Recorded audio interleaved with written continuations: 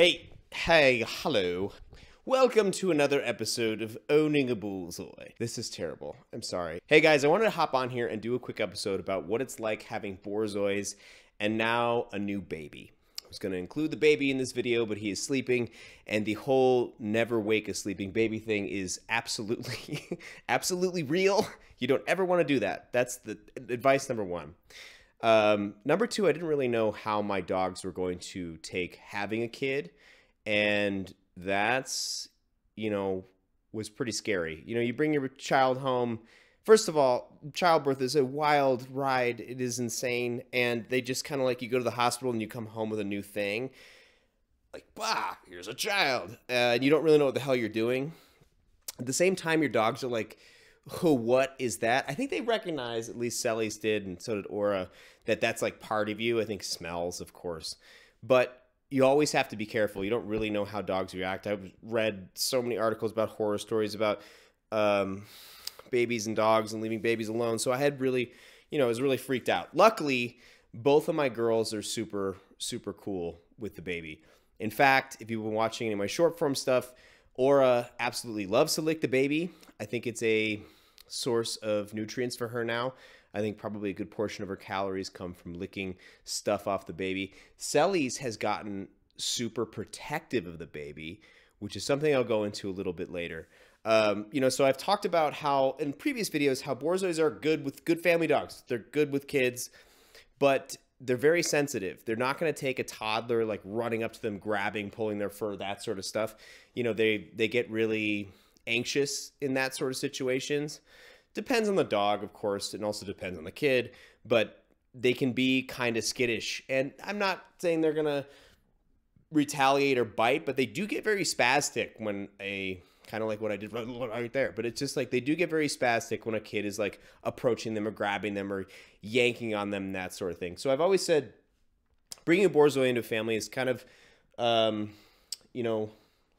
wouldn't say hit or miss, but you really got to be careful. So aside from Aura licking the kid, which we try to mitigate, it's this really tough zone. You don't want to tell them like that's a bad thing. So you don't want them to associate the kid with being like a negative thing.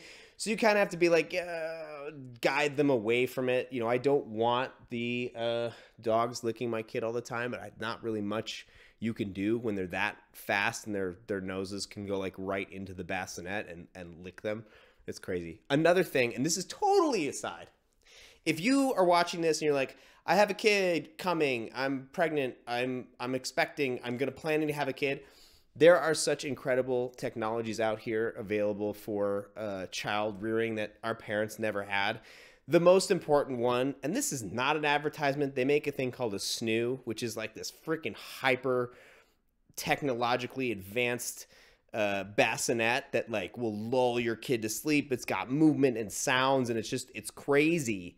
It works amazingly. Like I haven't been so like, my mom was like, you have to suffer when you have a kid. So I'm not suffering. I'm actually getting a great night's sleep because of this apparatus. The only reason why I'm saying this is because large dogs, these included, they can go right over into a bassinet and lick a child. And in the snoo, your kid's like swaddled down like in a little straitjacket type thing. I know it sounds crazy, but babies love to be like little straitjackets and stuff. So that's like just holding a popsicle. So you gotta be aware when your dog is coming into the room and just licking the baby. Because before we got like a little camera on there, we didn't realize that a lot of the little cry outbursts were that Aura would come in and take advantage of this and lick the child. Luckily, a lot of stuff that I've read about is dogs introducing healthy bacteria to babies, and dogs or babies that are around dogs tend to have better gut biomes and skin biomes. It's this seems great. In previous videos, I talked about, this is total segue, totally non sequitur, kind of how I'm feeling right now. I've talked about how good Borzois are on the leash, and they are. They're incredibly good on the leash. You got to have a martingale collar. They learn easily, cues and that sort of thing, as long as they have the confidence to do so. However, and I've never experienced this with a dog, when we had the child, Selly's got extremely protective. I'm not talking aggressive, but very, very protective. So again, these are normally not very great watchdogs, but you know, if Locke is outside, Locke is my son. If Locke is outside and Sally's outside and somebody walks by, she's barking. Like she's up in their face. We had an incident where Tina was taking Locke for a walk along with Aura and Sally's. Normal interactions, normally this is no problem, but another dog which was off leash for a second, no shade on the owners. They didn't realize somebody would be there. It's a fairly rural area.